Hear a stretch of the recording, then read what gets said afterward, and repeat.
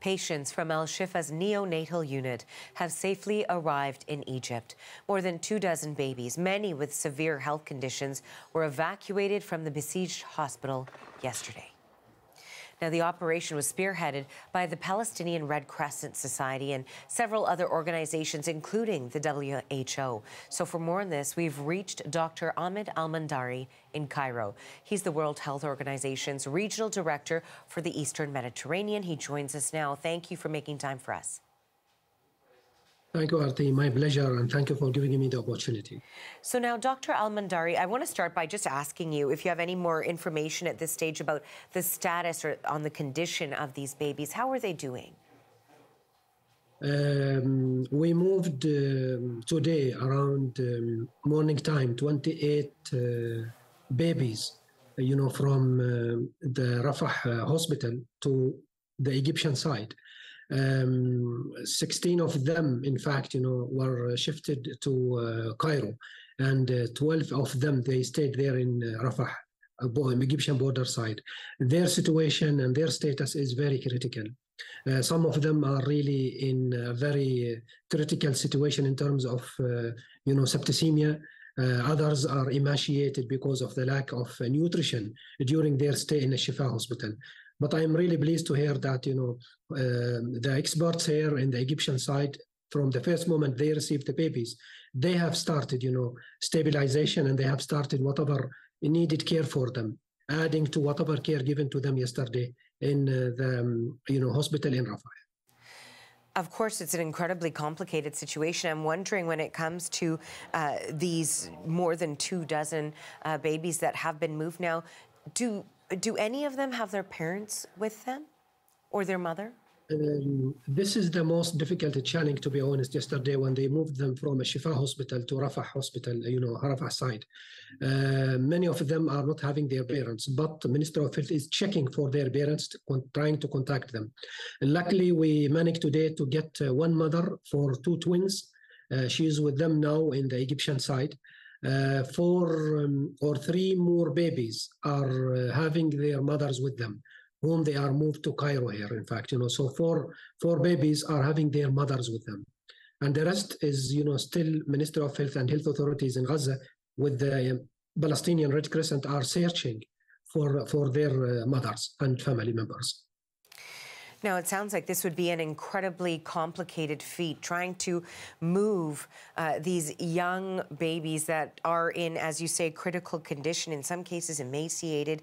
Can you tell us more, walk us through what goes into something like that?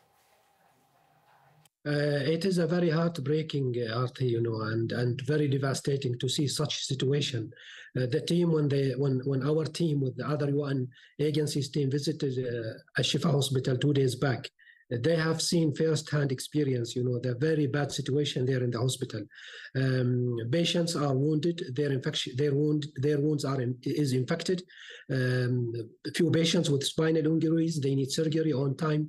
The team couldn't do the surgery because of lack of infrastructure and fuel. Those babies, in fact, last week we had 39 babies. Unfortunately, we ended up with 31 babies, because some of them died there in the hospital because of lack of oxygen. It is a very challenging, journey, because the movement from a Shifa hospital to Rafah side was very risky because of the security, because of the destruction of the roads toward that place. So it was a very challenging mission. I'm hoping you can also give us some details on the images that we've been looking at. And it looks like these babies are being transported in portable incubators. I'm wondering if that's accurate, and what sort of equipment is necessary to ensure the safe transport of these infants.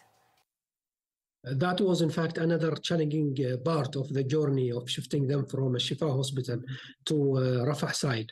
There was a lack of equipment and machines, especially during their stay in the hospital, because of the damming of the incubators, because of the lack of the electricity and oxygen.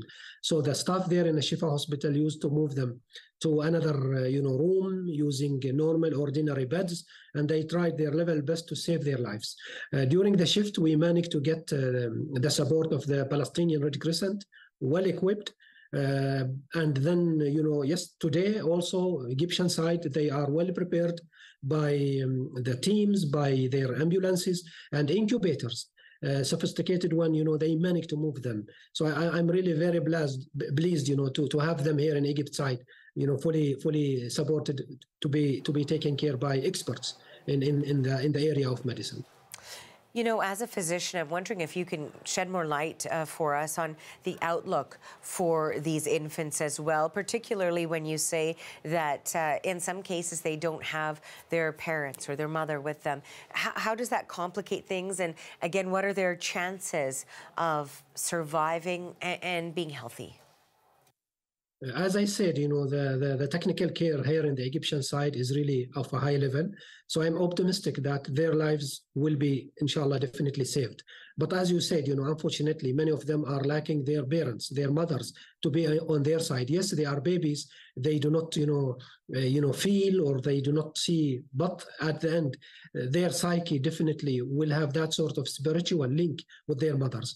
So this is the difficult part also, having many of them lacking or, deprived from their mothers and their parents. But I'm sure, the teams there in Gaza will be able to identify them, and we are ready to receive them and coordinate with the Egyptian authorities to bring them here to Egypt.